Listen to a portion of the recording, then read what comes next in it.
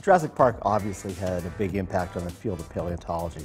But I really think that it took advantage of a lot of the things that were already out there and a lot of just developing interest in paleontology in the late 1980s and early 1990s. I think the whole Jurassic Park phenomenon, I mean, it's not really about science. You have to realize that it's purely entertainment.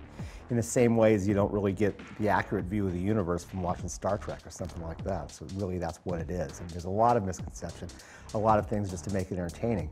Does that bother me? It doesn't really bother me at all because it's purely for entertainment. You just have to look at it that way. During the mid 80s when I was in grad school and into the late 1980s, paleontology just became more and more of a focus of people's interest. I mean, when I was a little kid, it was all about Jacques Cousteau and the space program, and that seemed to be changed somehow in the 1980s. And I think really Jurassic Park took advantage of that phenomenon rather than creating it.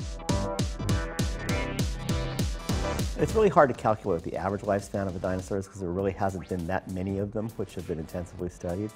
One of the most intensively studied is Tyrannosaurus rex, and we published a paper several years ago on it which showed that the oldest Tyrannosaurus rex known was about 26, 27 years old, and that's the specimen at the Field Museum, the Sioux specimen, that they reached adult size or somatic maturity, so full size, at about 18, 19 years. There's been a lot of speculation that Tyrannosaurus rex was a scavenger, but I just don't see it, and I don't think that's a very popular feeling amongst most professional paleontologists. I mean, experiments that have been done by my colleague Greg Erickson and stuff have shown that their bite force was so powerful that just by chomping one time, bones just explode. I mean, if you take and you submit the bite force of a T-Rex just on a 2x4 in a pressure chamber, it doesn't just drill a hole in it. The actual thing just completely explodes into pieces about that big.